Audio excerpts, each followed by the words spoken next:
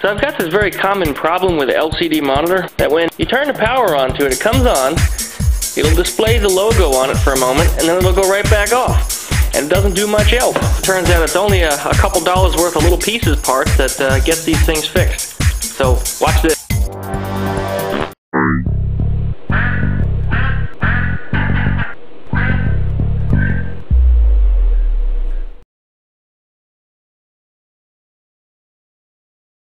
Okay, so this is the power supply board that comes out of there.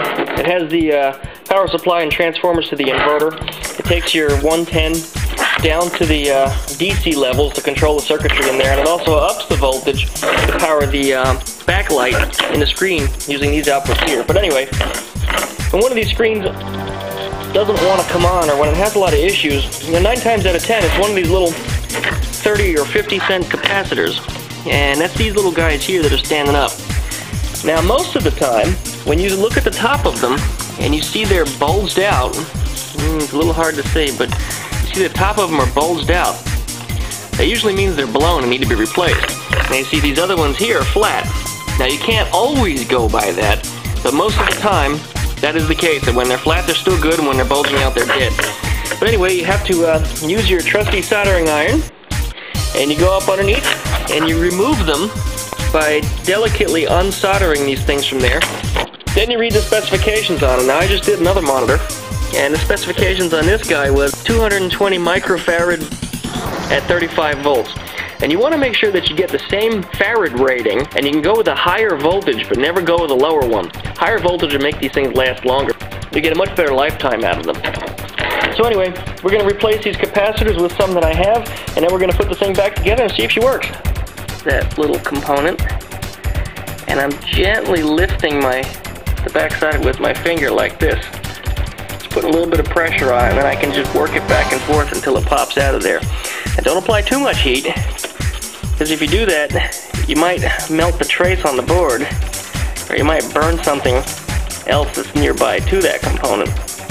The capacitors themselves are pretty heat resilient though, so I wouldn't worry too much about burning up the capacitors themselves.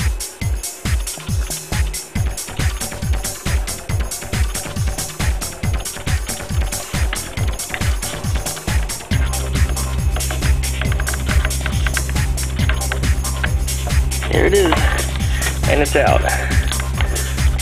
There's the little guy, throw it away. That's a 1000 microfarad 16 volt capacitor. Down below here I have a circuit board that coincidentally has the identical component on it, even by the same manufacturer. 16 volt 1000 microfarad. Now these are free, of course, because it's on an old busted circuit board. And they appear to have flat tops, so we're going to assume that they're good. We're going to pull those off the board and we're going to solder them down onto the new board. Now I'm going to need 2 of them, so we're going to swipe 2.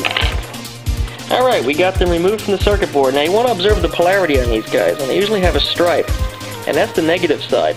And you want to look for the stripe on the circuit board or the negative side. Sometimes it's labeled positive, but that little round spot with those 2 holes is where the capacitor goes. The stripe, as you see, is there.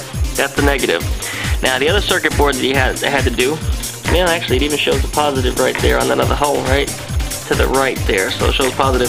So anyway, you can put this guy in there. You want to make sure that stripe is oriented so it faces to the left, just like that, so that way the 2 stripes go together.